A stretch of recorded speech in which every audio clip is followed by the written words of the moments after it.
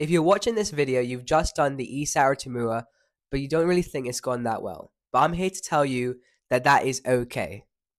As someone who studies engineering at Cambridge, I know many people that have got low ESAT or TMUA scores and still got in.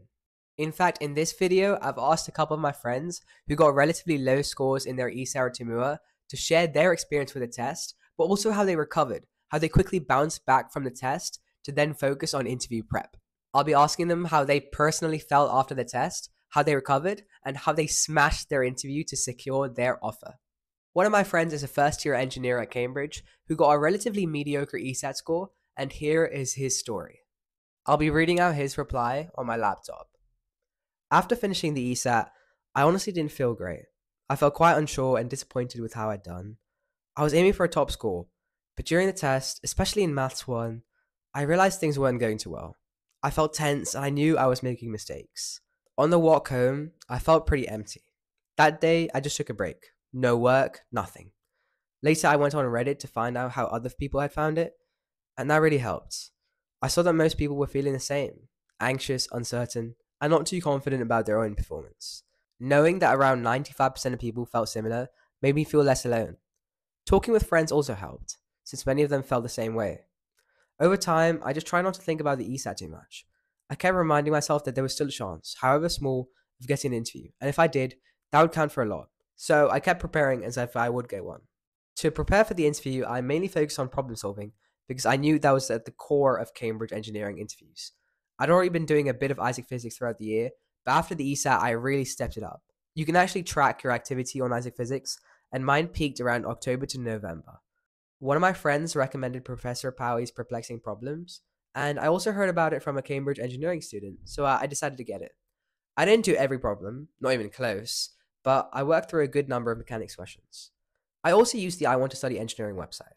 Some of them were quite straightforward, but a few of them were surprisingly close to what I was actually asked in my interview, so I think it's a really valuable resource.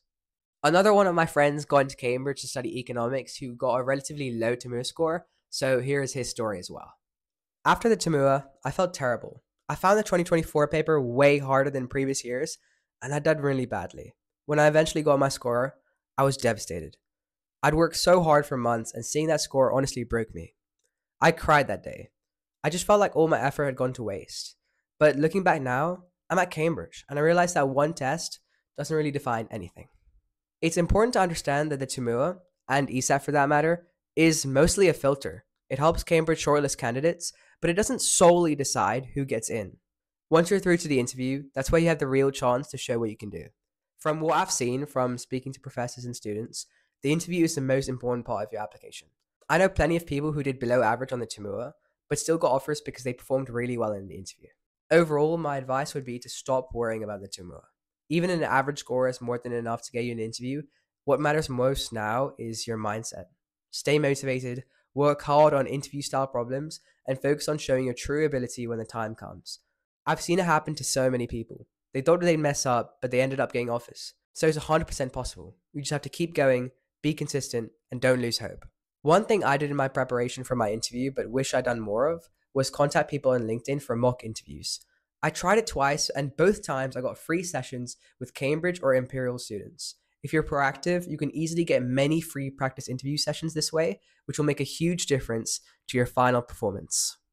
Essentially, if you do really well on the interview, it can pretty much compensate for your whole application.